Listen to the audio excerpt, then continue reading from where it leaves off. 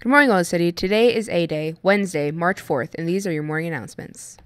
Math and Physics Club is going to host a Pi Day Pi K on Saturday, March 14th.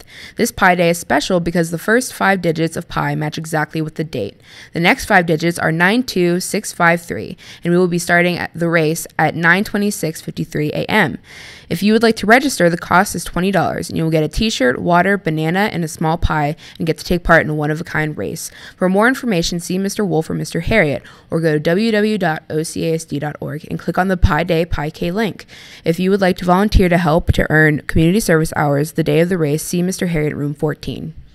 Breaking news, if you pay to enter the Pi Day Pi K race and complete the race on March 14th, that will count as your final exam cardio for your physical education class. So if you want to get your physical education final exam cardio taken care of early, sign up, show up, and dominate on March 14th. The Class of 2015 picture will be taken Friday, March 6th at the end of 10th period. PM VOTEC students will be dismissed early from tech to come up for the picture. Here are the VOTEC Students of the Week. And this week is James Johnson. Jarrett Tenney, February 9 through 13.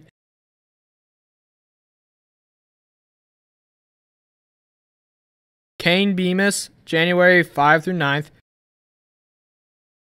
Are you ready for the Battle of the Books? Come to the library after school this Thursday, March 5th, to determine who is the ultimate book champion. We will be answering trivia questions based on The Book Thief by Marcus Suzak. Refreshments will be provided.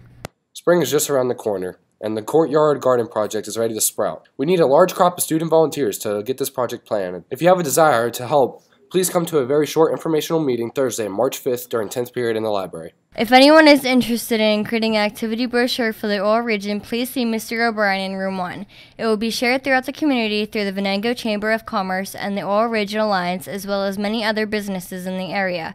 If you are interested in going to college for journalism, English, computer graphic design, or anything else, this will be great on a resume.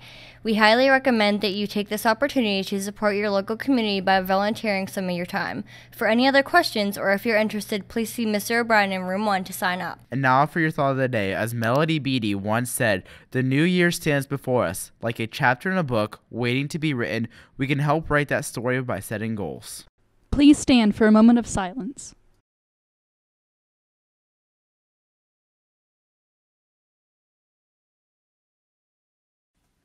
I pledge allegiance to the flag of the United States of America and to the republic for which it stands, one nation under God, indivisible, with liberty and justice for all.